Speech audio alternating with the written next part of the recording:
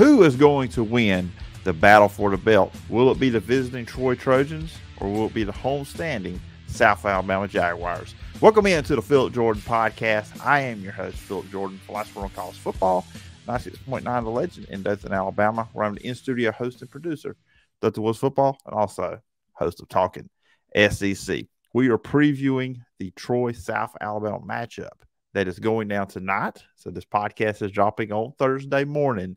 So tonight on ESPNU, 6:30 Central Time, the Troy Trojans will be playing South Alabama. And to preview this big matchup in the Sun Belt, I'm going to be joined by the voices of the two teams. Barry McKnight, voice of the Troy Trojans, and J.D. Byars, voice of the South Alabama Jaguars. They will be joining me, two separate interviews to give the side for their team. So very excited about that, and it should be a lot of fun. Then at the end of the show, after you hear both from Barry McKnight and from J.D. Byars, I will give my pick on who will win the battle for the belt. Before we do all that, let you guys know you can find me in the podcast. You can find me on social media at PJordanSEC. Podcast is available on all your favorite podcast platforms, Apple Podcasts, Spotify, iHeart, wherever you get your podcast. The Phillip Jordan Podcast is there. If you're on Apple Podcasts, please follow, rate, and review. Leave a review. I will read it on a future edition of the show. You can also check out the show over on YouTube, the Phillip Jordan YouTube channel. Hit the subscribe button, hit the bell for all notifications. If you leave a comment on a video, I'll read that on a future edition as well. You can always email me at sports.phillipjordan@gmail.com. Now let's get things off. Let's preview first the visiting Troy Trojans with the voice of the Trojans, Barry McKnight. Everybody joining me first, the team that will be traveling to Mobile, Barry McKnight, voice of the Troy Trojans. He joins right now. You can also listen to him Monday through Friday from 7 to 10 a.m. over on Sports Radio 740 in Montgomery, the Budweiser Sports Line. Barry, it is good to talk to you, and I'm very excited about this game on Thursday night. I'm very excited as well. I cannot wait for it. It is it's a challenge on a Thursday game, but a Thursday road game brings its own set of challenges. I have been elbow deep in all of the preparation and getting everything ready for it. I want to make sure I'm prepared for the radio broadcast because it is a big, big football game, Phillip. Yeah, and that was one of the questions I wanted to ask you, especially with, you being the voice of the team that's traveling to Mobile. And I asked this on my high school football podcast a lot when I have a coach on. I say, what's the preparation change for a Thursday game? So for a broadcaster, what does it change for your week? Well, it's just compacted.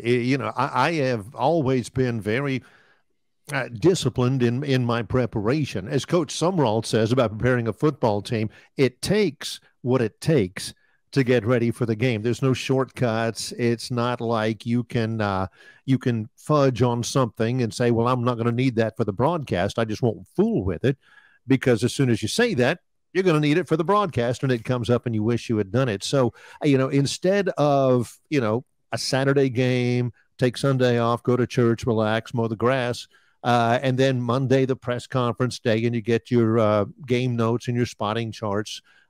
Tuesday, you start filling out your spotting charts. Wednesday, you get your last little bit. Thursday, you talk to the coaches and the coordinators, and Friday, you set up the equipment at the vet and get everything ready and test everything out. Well, you still have to do all that except for two exceptions. Number one, the game is 2 days earlier. And number two, you don't get to set up your equipment early. I mean, you've got to travel. So one day for us tomorrow is a travel day. Me, Jerry, and Chris, and Junior, and Bob will all travel down there tomorrow. And, the game is on Thursday. So in effect, you've got Sunday, and I work Sunday afternoon, Monday, Tuesday, and that's it. We travel tomorrow. So it's the same amount of work, but it's a lot less time. Yeah, absolutely. I bet it is. And I was wondering that when I asked you last week to do this. I said, that's a good question, I think, because I asked this to coaches, and they always say it is compacted. I wondered that from the broadcaster side. So it is very interesting. You talk to J.D., and it's the same thing. For anybody who takes himself seriously, you don't ever want to, you don't ever want to sell yourself short, because then you'll end up selling your listeners short, and you never want to do that. Yeah, I got a small taste, not at the level you guys are getting at, but I got a little taste of it down here because we're doing the dosing games. We had some games because of weather last minute get moved to a Thursday night. Well, I'm very routine based. So I have and as the producer, I also do the scoreboard stuff. I got to have stuff ready for our pregame and all that other stuff that I work on. So then it kind of, okay, so instead of doing that on Thursday night, getting everything, make sure I got everything right, I got to do Wednesday night. So it is kind of, and that's a different scenario when you get changed all of a sudden. So it is, not to your degree, but still, I can understand a little bit of it gets thrown everything together. But talk about this game on Thursday night. It's a big game, and I was thinking about this. Is this probably the highest stakes battle for the belt game there has been in this rivalry? For both schools, absolutely. In terms of both, Troy, I remember in 2017 when Troy beat LSU. And the nation took notice, and it was one of the great moments. And then the next week, Troy came back home to the Vet and lost to South Alabama. That was a big game for them. It was a huge loss for us, but really, ultimately, it didn't knock us out of anything, and it really didn't help South Alabama that much in terms of stakes going into the game. There's a lot of different levels that you can take a look at, Phillip, and every one of them leads you to believe that this is the biggest build-up to a game that this battle for the belt rivalry has had for a lot of different things. And Troy has won 4 in a row, and they're 4-1 all time in Mobile, and they take a lot of pride in that. But it's a much better South Alabama team than we have maybe ever seen. Both teams are right at the top. Troy's win on last Saturday against Texas State kind of knocked Texas State back in the Sun Belt Conference West, which leads to some separation at the top of the division. South Alabama's only played 2 league games, and they've won them both. Troy has played 4 league games, and they've won 3 of the 4. The only loss was that Hail Mary at Appalachian State. So, this is to be able to still control your destiny in the Western Division. It also, both Troy and South Alabama's 5-1, Troy's 5-2. A win in this game gets you bowl eligible. Now, I don't for a minute think that whoever wins this game is going to be their last win of the season, but it's certainly a benchmark of the program. Number 3, it is the battle for the belt. And that's a big deal. That's a big deal for Troy. Troy has won 4 in a row in this deal and certainly doesn't want to give it up. So in terms of national exposure, it's ESPNU. In terms of what it means in the league, a very, very tough league, this could be humongous. And in terms of bowl eligibility, this is a major step forward for one of the programs fortunate enough to win Thursday night. Yeah, and for Troy, the last 3 seasons, they have been able to get to those 5 wins. You couldn't get that 6th win to get to a bowl game. So, that's big for the program, too. If you get this win on Thursday night, then it's kind of like you crossed that hurdle the last 3 seasons you weren't able to get past. And I kind of want to go back and now Jon Sumrall. And we talked in the offseason, we previewed Troy, what to expect out of this team. I think he's done a fantastic job first year. And I had Josh Boutwell on the show last week. Right. And I told him the thing I like about this team, they have a certain toughness about them. The game may not be pretty, but they're going to find a way to win. And I like with Jon Sumrall, he fights for his players. And I think that is an impact I think you see on the field. That's always been a cliche that, a team takes on the personality of its coach. But most of the time it's true. And whether the personality is good or whether it's bad, a team with a coach who dwells on negativity and all of that tends to be a negative team, a team that is in which their leader exemplifies toughness and, resilience. I think this team has been a really resilient team, though, that when the team takes over that particular mindset, it can only help. And I think that's what's happened with Jon Sumrall. He has been so relentlessly positive. He has demonstrated over and over again how much he cares for his team. Sometimes he's gotten 2 personal foul penalties this year. Sometimes it has to do with making his point to the referees. Sometimes it has to do with a player who maybe leaves because of the concussion protocol. maybe not playing that player, even if he clears the concussion protocol, just because you want to be extra sure. That's happened possibly a couple of times this year. So he always talks about playing with toughness, playing with relentlessness, but also playing with love. And there's a lot of that on this team. The chemistry on this team, which has been carefully nurtured by Coach Sumrall and the staff, is really as good as maybe I've ever seen for a Troy football team. The point here also needs to be made is that with the year head start, you can kind of see from my perch from afar the same kind of impact that Kane Wommack has had at South Alabama. He has brought in a lot of players, transfer portal, junior college, all of that. He has brought in a lot of players, and to this point, he's been able to really assimilate them into what he wants, both on the field and in the locker room. So, both of these coaches have done a terrific job so far with the X's and O's and all of that. But it's also been, these are two big culture coaches. And for certain, Jon Sumrall is a culture type of coach. And looking at this matchup, and you've got two of the best passing teams in the Sun Belt. I think a lot of people maybe that just look at a box score, just a score, may not think. So Troy, there have been some low-scoring games, but they are number 2 in the Sun Belt in passing yards per game. And then South Alabama against Louisiana Monroe showed what they're capable of last week. 420 yards from their quarterback, Carter Bradley, had 3 receivers over 100 yards. Mm-hmm.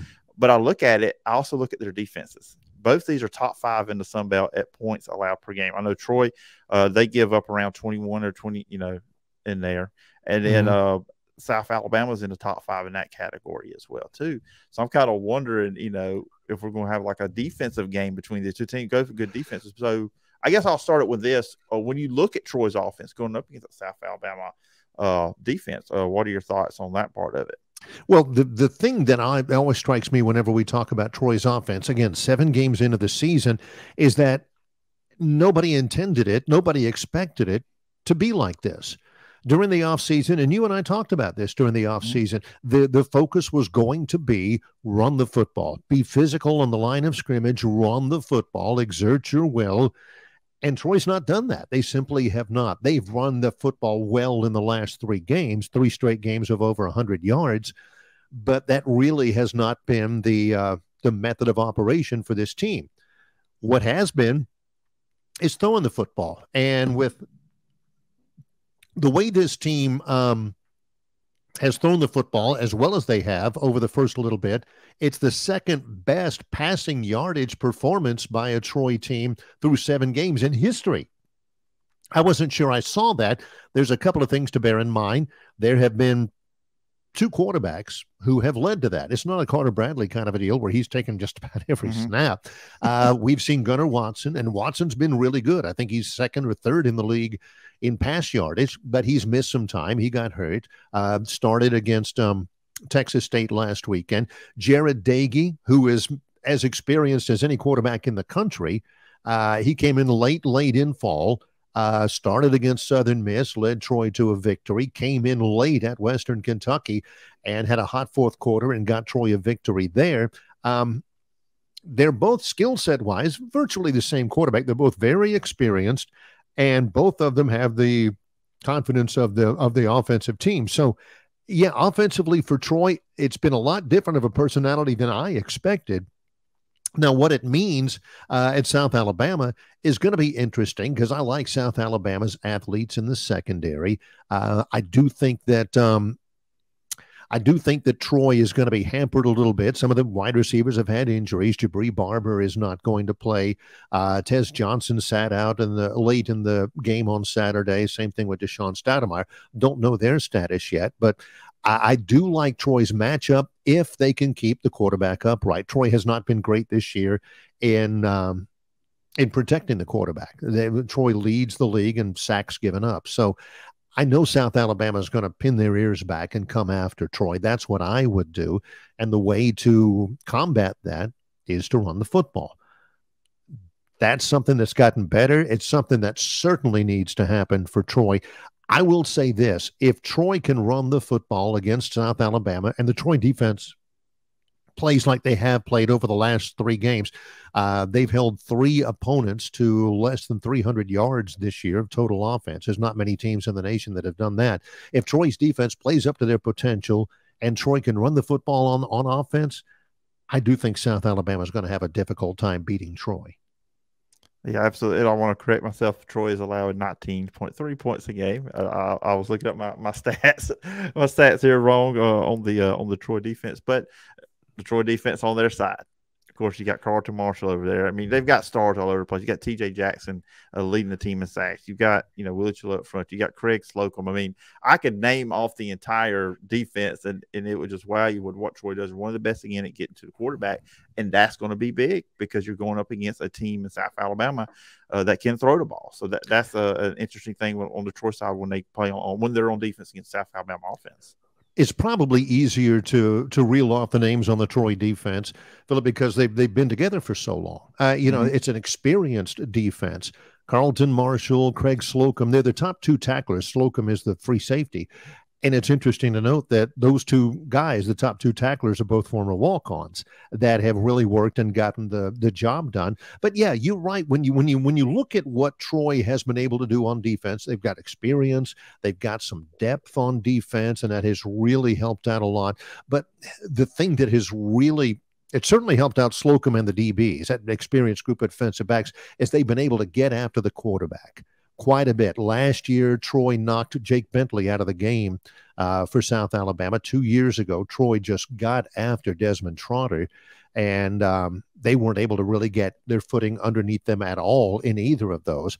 Troy has been really good. They didn't get any sacks against Texas State. Texas State was able to get the ball out quickly, and they were able to to get a bunch of short passes here and there. They never were able to test Troy deep at all in the game, but maybe that's something South Alabama will look at, because if I look at Carter Bradley, and he's been so efficient this year, he's been a real godsend for that offense. If I look at Carter Bradley and see him standing tall in the pocket with room to throw to the Colin Lacey's and to the into the Jalen Waynes and those guys, I'm not going to like Troy's chances in that. They've got to get after him early and often. Yeah, I looked at that, and I watched both games from last week. I watched South Alabama's game, and I watched Troy. I actually rewatched Troy's last night as we're recording this on Tuesday. So it really stuck out to me. So I'm going to end this with a question, not a prediction. Okay. But if Troy comes out victorious on Thursday night, I tell you that now, what happened? For Troy, if we drive back from Mobile with a song in our heart and a smile on our faces, it will be because the defense was able to control the tempo as much as, and by control the tempo, I mean dictate what South Alabama is able to do. They got to pop around Carter Bradley a good bit, like I said. They've got a really good running back, LaDamian Webb, who was actually, on Troy's campus, was a Troy student at one time. He's going to do what he's going to do. But I do think the best chance for South Alabama to score against Troy will be through the air. And the best chance for Troy to counteract that would be to make sure that Carter Bradley is on the ground as much as Troy can possibly do it. I don't think there's any question Troy is going to do their best to get after him as often as they can. If they do that and can be efficient on offense, then I think Troy can win the game.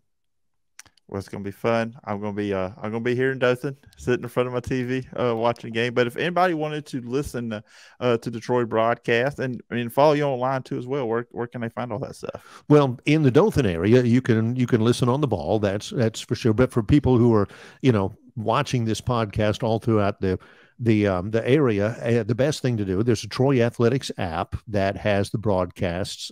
You can also listen on the TuneIn app by searching our flagship station, WTXK. The morning show that I do with John Longshore, he and I have been doing it together for 25 years in Montgomery. Like you mentioned, 7 to 10. You can listen on Sports Radio 740 in Montgomery. There's a Sports Radio 740 app, and also you can always check it out online at sportsradio740.com.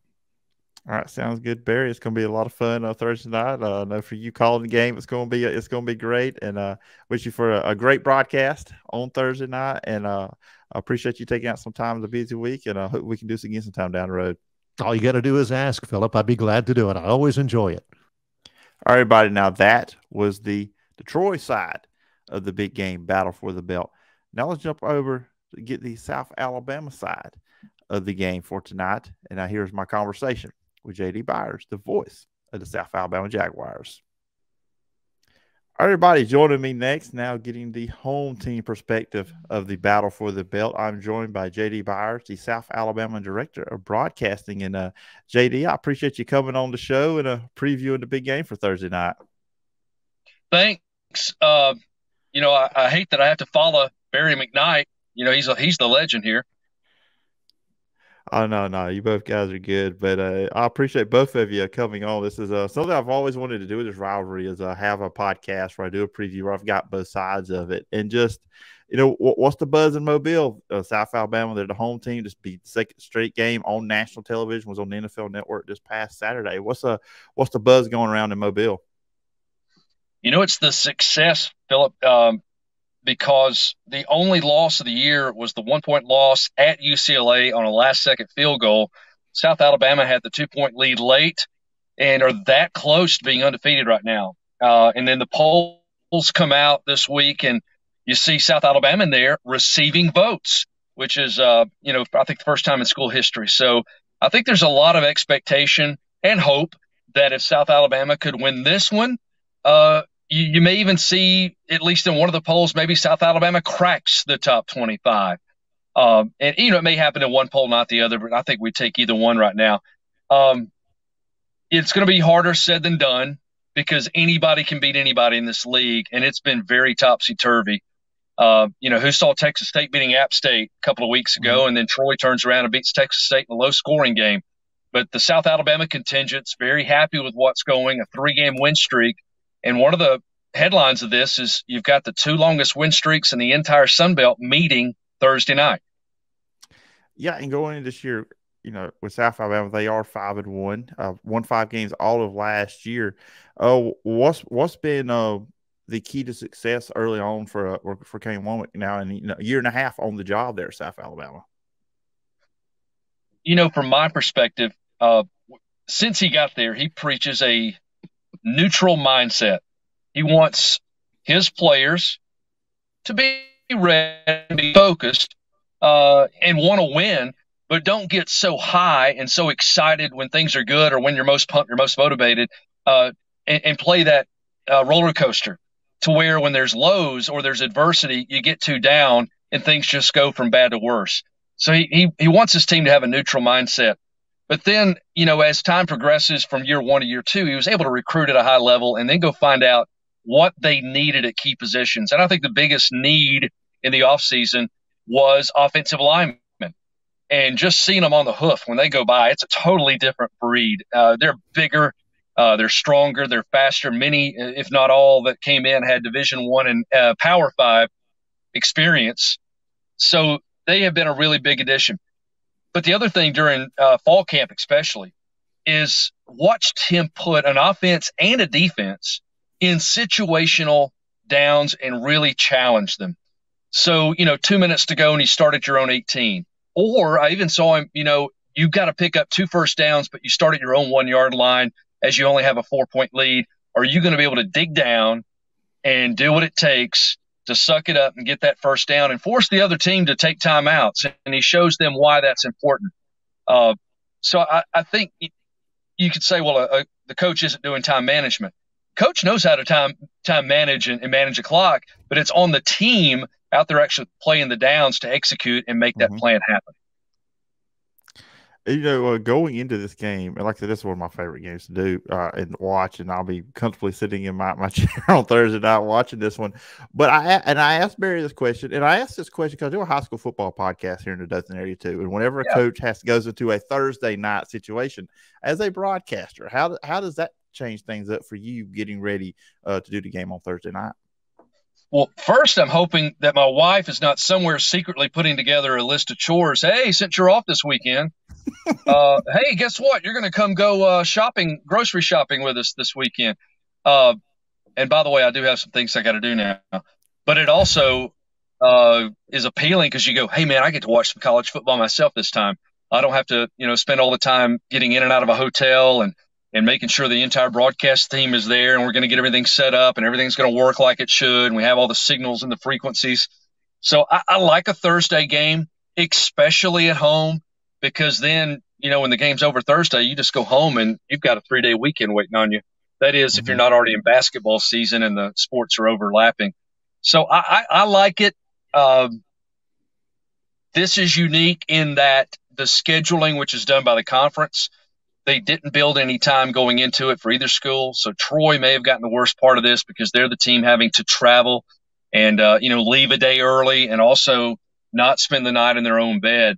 So there may be a little bit of advantage right there for the Jags and home field advantage too. But both teams are accustomed to playing on big stages and in very hostile environments, and they've also won in hostile environments. So it's unique in that it's a battle for a belt, and that's the trophy.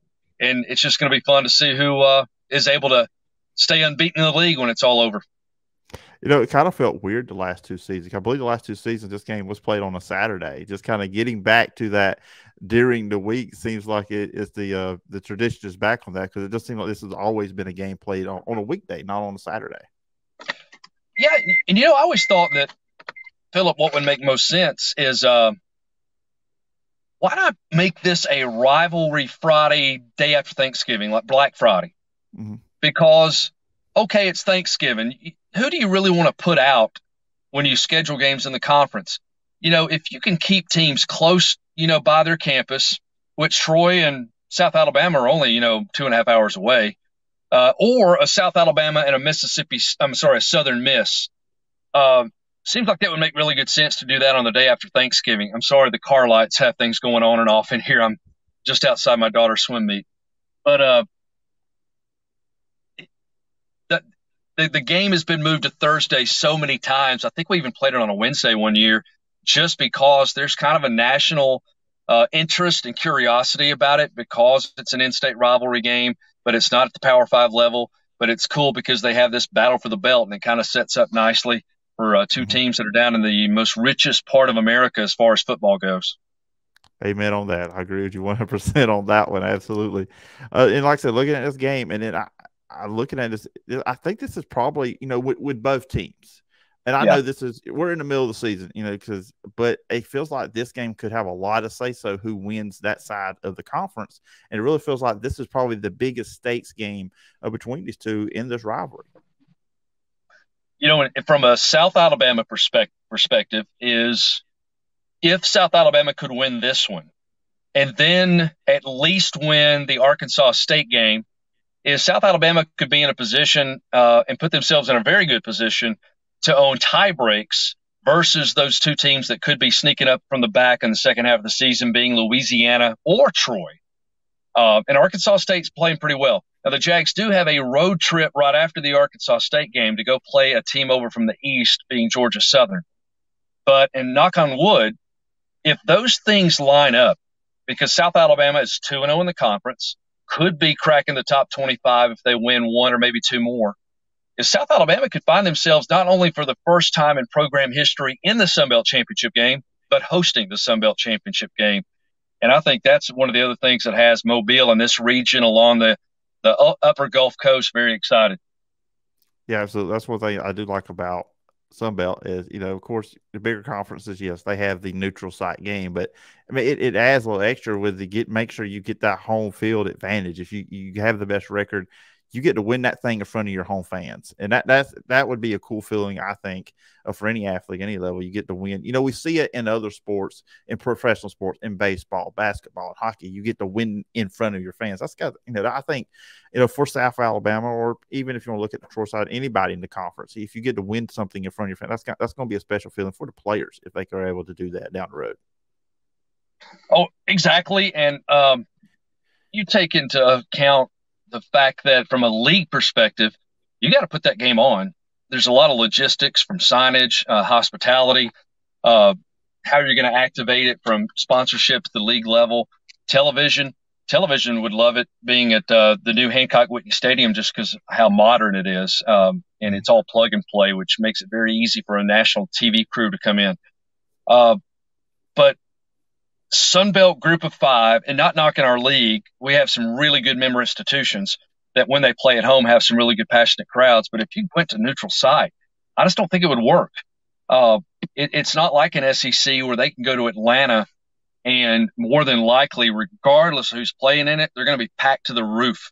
If you move this to a 30,000 seat stadium somewhere in between or somewhere in the footprint of the Sun Belt, I'm just afraid you might, open the doors and kick the thing off in front of 7,000 or 8,000 people. It's expensive these days. Gas is high.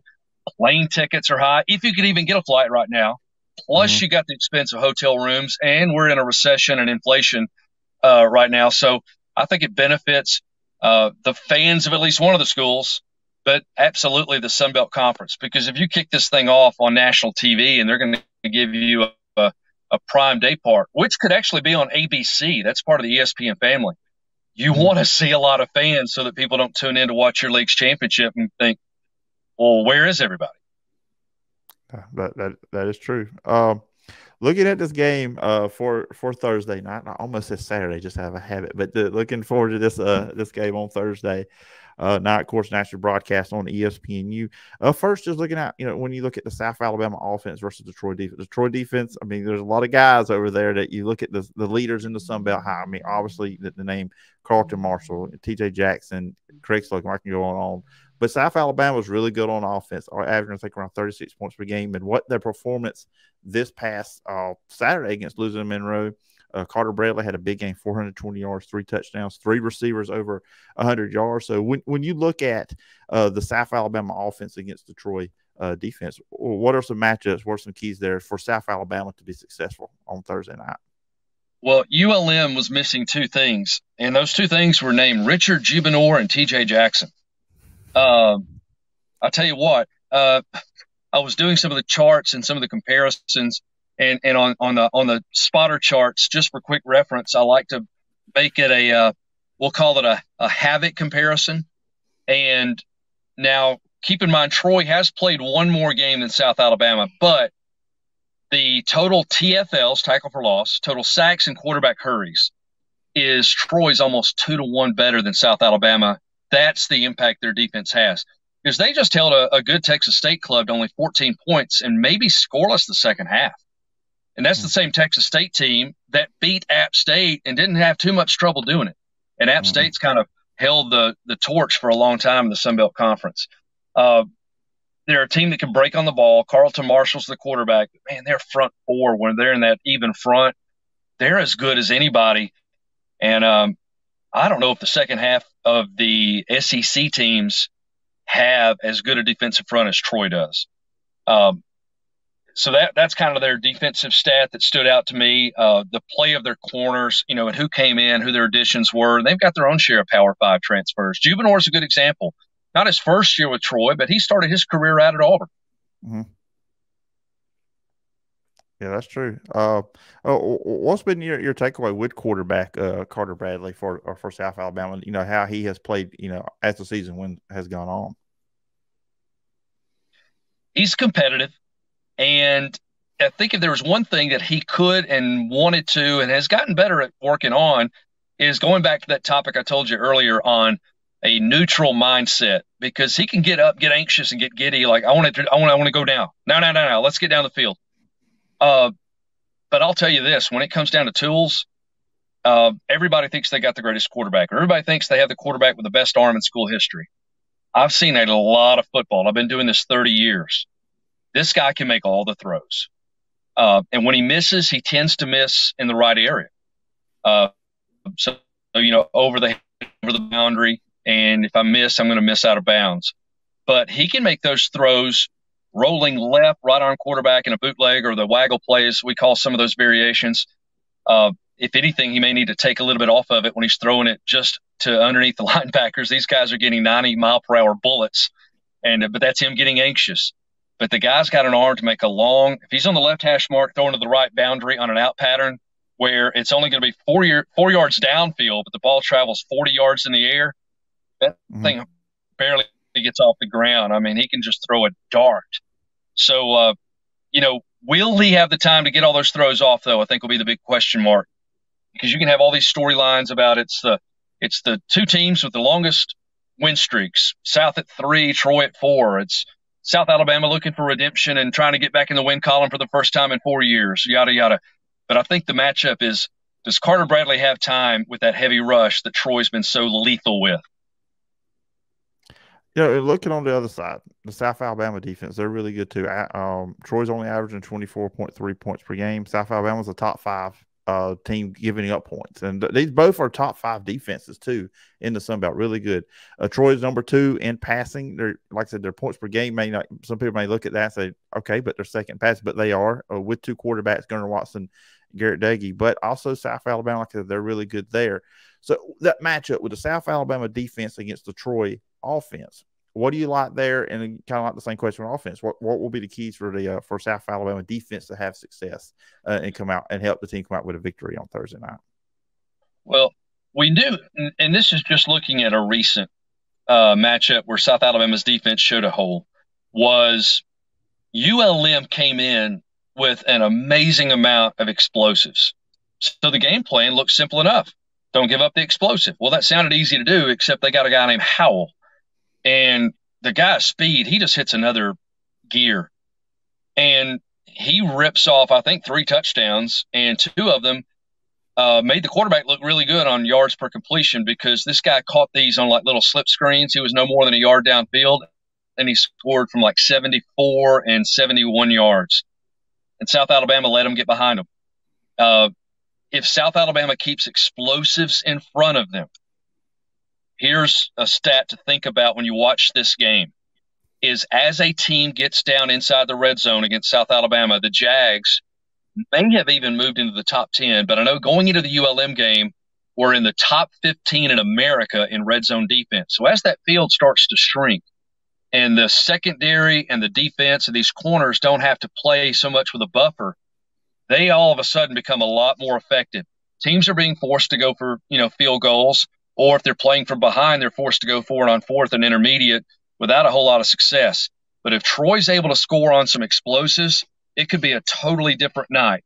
I was looking, Troy only got in the red zone 1 time against Texas State, but they scored 1 time in the red zone, their only trip, and that was a field goal.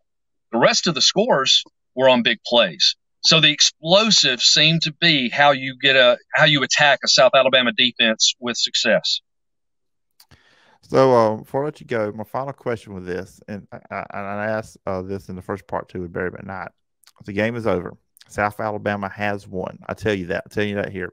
What do you think happened? I think South Alabama is able to establish the run and doing it into the teeth of a heavy rush, because many times when people stack the box, or they're going to try to force you to be uncomfortable, or they want to bring such a heavy rush where you can't get your timing down to throw. All you've got to do against a heavy rush, when people say they bring more than you can block, is you've only got to get by at about because there's nobody at the next level. Whereas if somebody rushes 4 and there's linebackers there, you don't get a big run.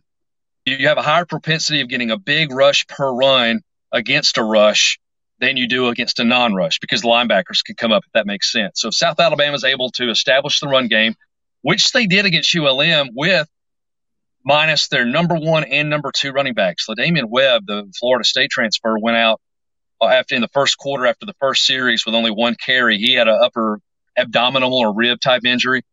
Braylon McReynolds was injured early in the Louisiana game. So I don't know if either one of those are going to be ready for the Troy game. The 2 guys who came in and ran pretty well looked good against ULM.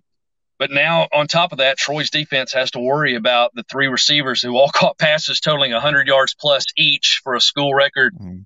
However many yards Carter Bradley threw for, and 600 plus yards of offense.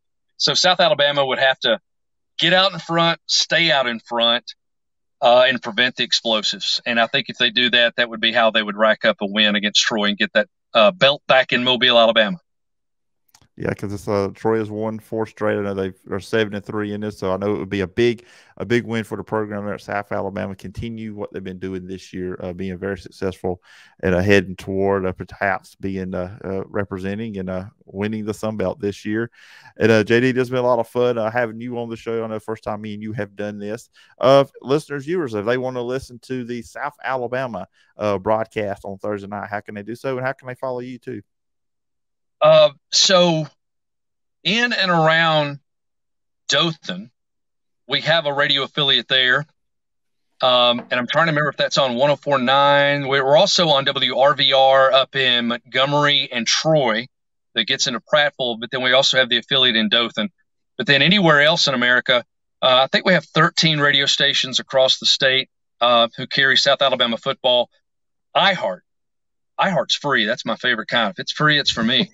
So many of the apps aren't free these days, but you can go on iHeartRadio and put in Sports Talk 99.5 or South Alabama Jaguars, but we're able, you can listen that way as well. And, we have a lot of fun.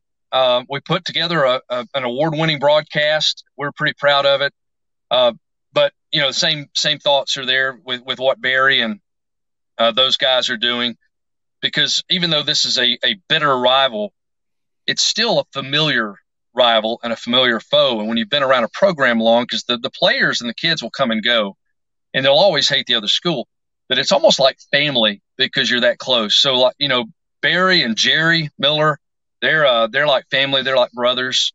They are great ambassadors for Troy. We love them to death. And, of course, the athletic director and Adam Pendergrast up there as well, who's an associate AD, are just great, great friends. I consider them family. When things go bad, I don't mind sharing some personal information. I lost my daughter, I lost my sister and my father within about 13 months of each other. And the very first cards and texts and phone calls I got were from Barry McKnight and Jerry Miller. Awesome. And I have always felt like that it's a rivalry, but it's a friendly rivalry. It's not nasty at any point between the two programs. And that it is going to be a fun time. The game Thursday night, I'm looking forward to it. And JD, once again, I appreciate you taking time out coming on the show to talk about the South Alabama side. And I hope we can do this again sometime down the road. Thank you. It's a pleasure. I appreciate you reaching out to me, and we'll see what happens Thursday. But I got to get a Go Jags in there before we wrap up. All right, buddy. And once again, thanks to Barry McKnight and J.D. Byars for being on the show. Of course, I've had Barry on several times. It was my first time having J.D. here on the show. We appreciate both of them take time. Obviously, a busy week, jam-packed week for both of them, getting ready for a Thursday night game, especially on the Barry side, have to do the travel. But I do appreciate both guys coming on the show and giving that time and to talk about both these teams and this really fun rivalry and kind of what to expect out of this game. Tonight, Thursday night. Hopefully, hope you don't listen to this on Friday because it's a preview podcast, but it should be a lot of fun in that game. So I told you guys on the top I was going to give my pick for the game, and I've looked at this game. I think it's a good quarterback matchup between whoever is playing for Troy. Is it Gunnar Watson? Is it Jarrett Doege? And then you got Carter Bradley on the other side, who's played really, really well for South Alabama as well. And both teams are really good on defensive side of the ball. And Troy's really good at getting to the quarterback. Troy can create turnovers. They have a lot of top guys when you look at their defense. I mean, obviously we know about Carlton Marshall. And South Alabama's got some guys on their side too as well. And they've got receivers galore. And it's just a lot of talent, a lot of even matchup at certain points. But I think this matchup could come down to the running game. And I believe while South Alabama's running backs are for one, they're banged up. They have shown the ability to be able to run the ball, I think, with more than one back this season. Troy has struggled in that. Now, they don't give up on the run. They keep going. Their leading rushers, DK Billingsley, so far this year. And neither quarterback's really they can run, but not a true running threat. Neither one of them's that. And this is hard because, for anybody, especially for anybody that's a South Alabama fan listening to this or watching this, I'm not far from Troy. As we talked about, I'm in Dothan, so I'm not too far from Troy. So I do have somewhat of a connection with that program. And so My heart wants to say the Troy Trojans are going to win this game, but I am going to actually go. I'm going to pick South Alabama to win this game. I think it's a close game. I really do. It's just the run game. They have that advantage there. I think both these teams are pretty close passing. I mean, Troy's the second best passing team in the Sun Belt, and they're both good defensively. And I know last week South Alabama had some points put on them with losing Monroe, but it's the run game. It's the home game situation for South Alabama. I think this thing's going to come down to the final minutes between these two, though. I think it's going to be one terrific football game. It's going to be worth the watch. So go watch this game on Thursday night. It's on ESPNU 6:30, but I think South Alabama wins by a field goal margin, 3 points. Like I said, very, very slim margin. Wouldn't be surprised if Troy wins this game, but I'm going to go with South Alabama to pull this one. Very close game. Probably, I think they win this game 27-24. That's where I'm leaning on this one. So any of my Troy friends, I'm sorry. Don't unfriend me. Don't get mad at me. Don't block me. Don't unsubscribe to the podcast. But that's just a kind of lean. If this game was being played in Troy, I probably would pick Troy. That's just how close it is to me. And I really struggled. Wednesday, I was really thinking on this game a lot during the day. And I was really thinking, who do I want to pick? And it's really tough. It really is tough to decide who I think was going to win this one. But we'll see. It should be fun on Thursday. And I hope everybody will check it out. And I'll be back next week with some more sports goodness here on the Phillip Jordan Podcast. Please go check out Talking SEC on Monday through Thursday. If you're listening to this on Thursday morning, later on Thursday, probably it may be in the evening time, but I'll be releasing the preview pod for the SEC Week 8. So please check that out. Check out the Wiregrass High School Football Report every week as well.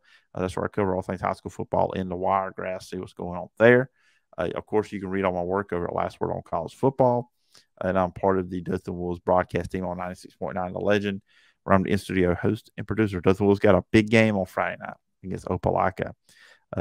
So playoff atmosphere should be expected at Rip Hughes on Friday night when the Dustin Wolves host the Opelika Bulldogs.